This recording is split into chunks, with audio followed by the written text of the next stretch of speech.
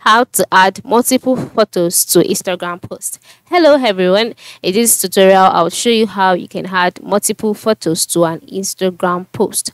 So adding multiple photos to an Instagram post allows you to share a collection of images in a single cohesive post, and there are several methods you can achieve that. The first step is from the Instagram page that I'm on currently. Move to the bottom part of the screen where you can see 5 icons, namely the home icon, the search icon, the plus icon, the video icon, and then your profile icon. Just go ahead and click on a plus icon, and once you've done that, you'll be asked to create a new post. By clicking on the plus icon, you can actually create a new post, post a story, you can create a new reel. It all depends on what you want to do. So for me, I'll just select posts. All right.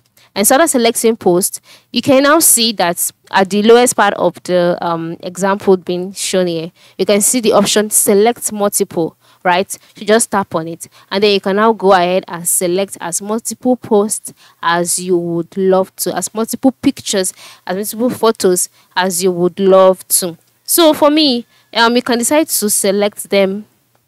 So let's go back now.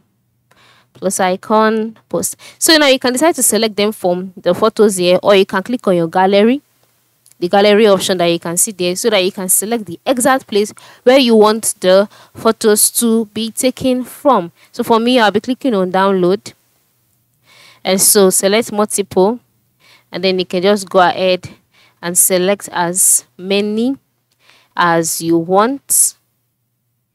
And then once you're done, move to the top right corner where you can see the arrow icon, and then just click on it, and you'll be taken to the next page where you'll be asked to apply a filter. You can decide to do that if you want to.